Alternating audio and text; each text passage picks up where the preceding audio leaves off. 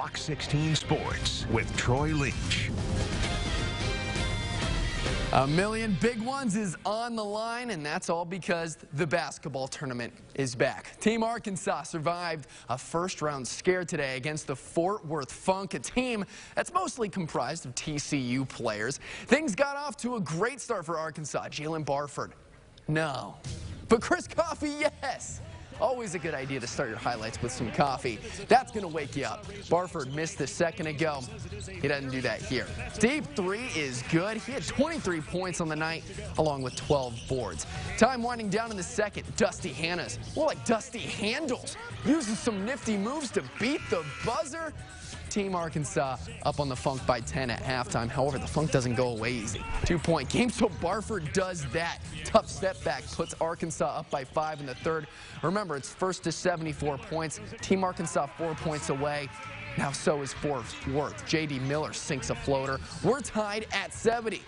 Arkansas needs a three to win it. They give the ball to C.J. Jones, and he buries it. Jones silencing the Funk with the game winner. Final score 74-70. Team Arkansas moving on to the second round that'll be played on Sunday night. Oh, it's amazing.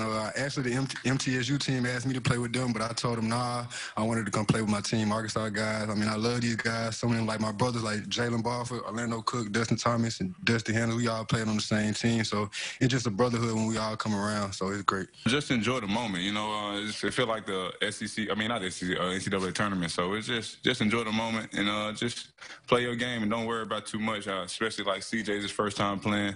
And I'm glad he got a chance to get out there and showcase his talents. That's what it's all about. And we are here to do it. We are pros, so we're going to go out there and play hard. Pretty good night for Jones. Couple of stats that I want to highlight. Barford with a big double-double tonight. However, the hero of the game, C.J. Jones, didn't miss a shot. A perfect 6 for 6 from the field and 4 for 4 from deep. That's big coming from the Arkansas and Middle Tennessee Tech alum. Round 2 is Sunday at 1 o'clock against the winner of Game 3 on ESPN3. We have Diamond Hogs finally inking their deals with the teams that drafted them earlier this week. Former Hogs center fielder and 2021 All-American Christian Franklin making grabs like that. He officially signed with the Chicago Cubs today, and he feels like this, I'm sure. The Cubs selected Franklin in the 4th round of this year's draft. He signed for $425,000, which is about $40,000 less than the slot value average for someone picked 123rd overall. Joining him will be the captain. Chicago selected Arkansas catcher Casey Opitz in the 8th round of the draft.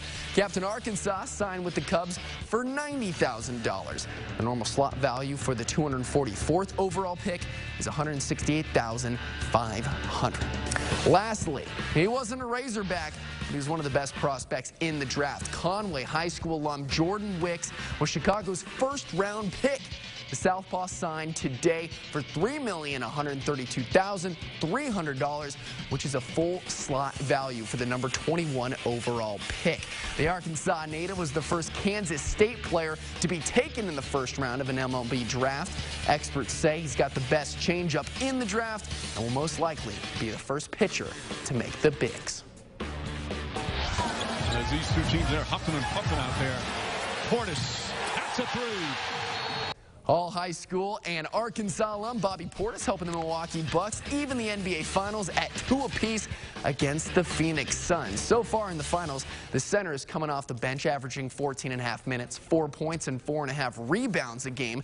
Earlier today, he told us that his role heading back to Phoenix for Game 5 is to be more of a forceful and energetic role player. However, in his press conference today, he spoke about how his relationship with Arkansas legend and NBA forward Corliss Williamson helped develop his game when he was younger and even now.